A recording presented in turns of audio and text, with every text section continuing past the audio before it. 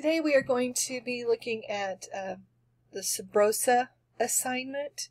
And in this assignment in Excel, we are going to look at how you can use absolute cell references, how you can use multiplication and addition in your formulas, and finally we are going to look at how you can take the information from a cell in one worksheet and have it automatically appear and update in a second worksheet within the same workbook. So let's get going. Here we have our starter data file. So the first thing we need to do is save this. So come up here to File and save a copy. I'm just going to put mine on my desktop so that I can find it later. And you just want to put your last name after Sabrosa menu order. If you get the yellow bar across the top, make sure you enable editing before you start trying to do anything else. So we can see we have a menu from Sabrosa. We've got a lot of our menu items already. We've got our price and we know what our quantity is. Well, now we need to determine our sales tax. Our sales tax information, as you can see, is located in E2. It's an 8% sales tax. In order to determine the sales tax, we first need to take our price and multiply it by quantity. Take that information and multiply that by 8%. How would we do that in Excel? We need to create a formula. So I'm going to make D4 my active cell. I have to say equal, so Excel knows I'm getting ready to enter a formula. Now we want to make sure that the price and quantity is done together. So to do that, we need to put parentheses around them. So I'm going to put an open parentheses. I want this $2.99, multiply it by the 15, and put a close parentheses. Always use your cell reference instead of a static number when you are working with formulas in Excel.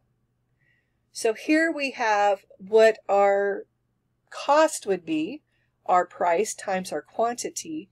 Now we need to multiply that by our sales tax, 8%. And then you can hit enter. So our sales tax for this is $3.59. Now I want to copy this down so I have my sales tax on all of my items. So I'm going to come up here, make D4 my active cell, and then copy it down. But look what happens. I get zeros. Well, now we know sales tax never equals 0. So what happened? What did we do wrong in our formula? Let's take a look at our formula here in E4. E2 is where our sales tax is. Now remember, when you put formulas in Excel, it puts them as relative values. So when you copy them down, your cell will change relative to the row or column that you're copying it to. So down here in D5, I have B5 times C5, which is the correct price and quantity for that row. But then it goes down to E3, and there isn't anything in E3. If I move on down to row 6, you can see the same things happened. It's B6 times C6, which is correct, but now it's going to E4, and there's nothing there. And of course, we know anything times 0 is 0. So we need to do something in this first cell that tells Excel, always go back to E2. Don't care where I copy this formula at, always refer back to E2. In other words, we are going to make E2 an absolute value.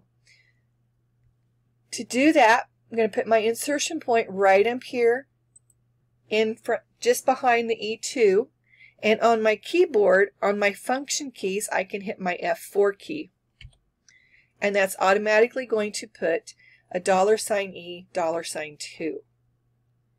If you were using a laptop, the function keys on your keyboard might have two different options on them.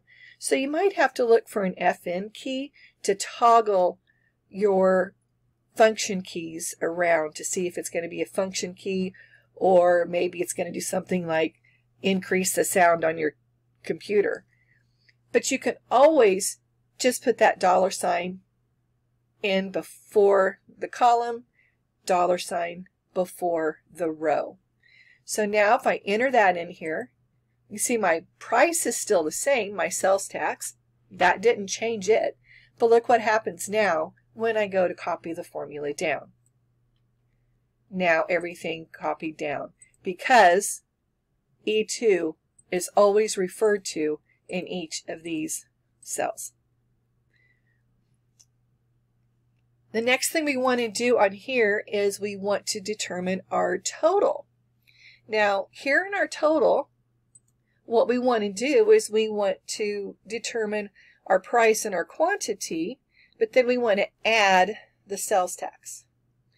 So to do that, again, we're going to enter a formula, and I'm going to have to put my price and quantity in parentheses. So open parentheses, I've got B4 times C4 plus my sales tax. I don't have to do anything with absolute value because I'm just going to copy this down, and I want the formula to copy down.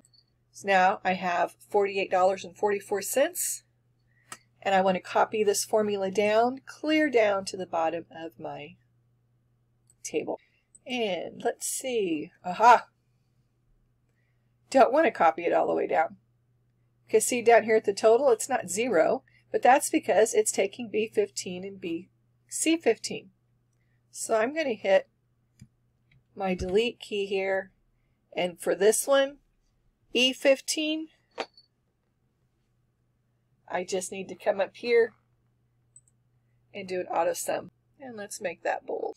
So as you can see, I have all of my totals here for my individual items, and then I have an overall total for my entire order. So here in our workbook, you can see we have a menu order worksheet, and we also have a catering invoice. Now the catering invoice is just an overall invoice showing just the basic items. So we have our paper items, our rental equipment, and then a fee for our services. And then we have our menu items. So we want the information from our menu order, our total from our menu order, and we want it to come over to our catering invoice. So to do that, here in our catering invoice, I'm going to hit the equals key. Now I'm going to come back to my menu order and open it up and come here to E15 where my total is for my menu order. And now I'm going to hit and select that cell, then hit enter. You can see it brings that $6.55 over here to my catering invoice, and I already had a formula in here to be 18% of my menu items from my service fees. Now what's really awesome about this is that this cell here in B3 is linked to our menu order. So you can see it's 655.07 right now. If I come back into my menu order, and if I need to change an item, like they only wanted 10 of these beverages, change that to a 10. Once I hit the enter key, you can see the sales tax automatically updated, my total for the item updated, and my total from my worksheet updated. Come back here to the catering invoice, and it also automatically updated. So it's really, once you get your spreadsheet set up with your formulas, you don't have to go back in and mess with the formulas again. You just need to come in and change your static information, and it will automatically update.